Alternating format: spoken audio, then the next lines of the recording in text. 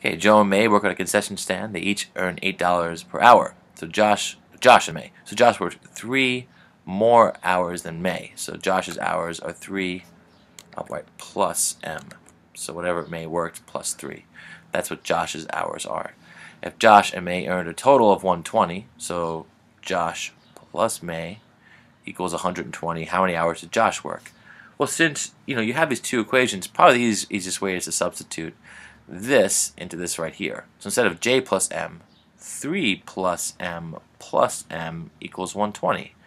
So now you have one variable, 3 plus 2M equals 120, and we're almost done. Let's solve for M.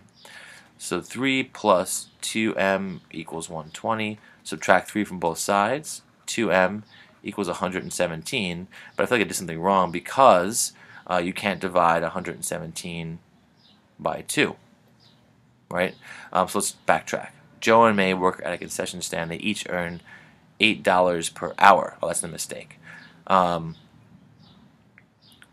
So Josh worked 3 more hours than May, right? So whatever May worked, the amount of hours, you add that plus 3 and get Josh. But here, it's not J plus M equals 120. It's 8J plus 8M because they each earn $8 per hour. So it's not that the J plus M would be their hours adding to 120, but they didn't work 120 hours. But the money they made was 120. So it's 8J plus 8M. So that means 8 times 3 plus M plus 8 times M. We're just substituting still. What does that do? Well, that just changes the work here a little bit. So 8 times 3 plus M is 24 plus 8M, distribute, plus another 8M equals 120. This is 16M. And then let's subtract 24 from 120. We get 96. And in case you're wondering, right, 96